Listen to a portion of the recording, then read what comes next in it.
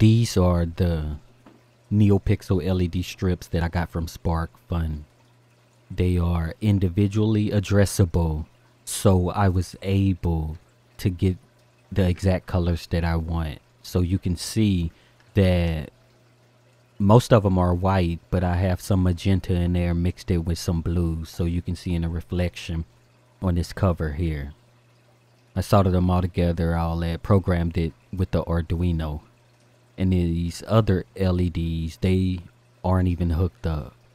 I just use this now that I have this strip to cover up the LED strips, so I don't get a lot of light leakage, and then I can concentrate my light. I even have some footage of when I was developing this. It's junky right now, but I'm working on something where basically I control some lights based on some time, so I want them to come on and off at certain times. Right now I have this slider that changes the frequency, except if I have it all the way here, all the way up, it's on. If I put it all the way down, it'll go off. And depending on where I slide it here is the interval between toggling the light.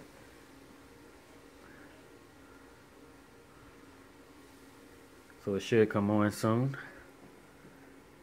I'm not viewing the console right now, so I can't tell what the actual setting is right now.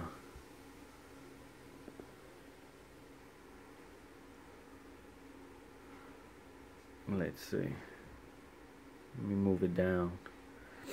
And I haven't finished the code, so it probably doesn't even know what the watch time is. There's a time to watch for, which is determined by this slider.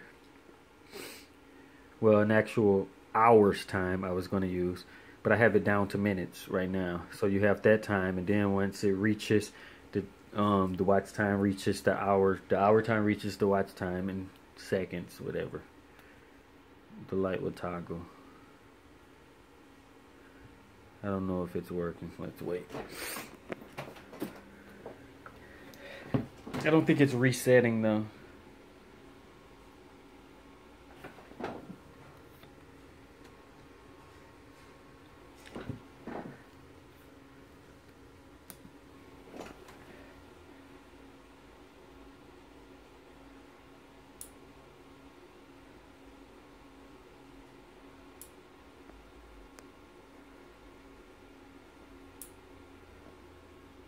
There you go.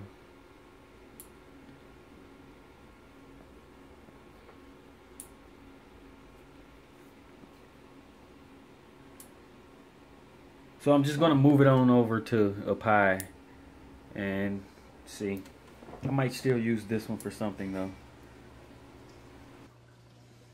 So this is another stage of the development. This is when I actually started to program the lights, and you can see all the white or blue lights here. It's really hard to tell.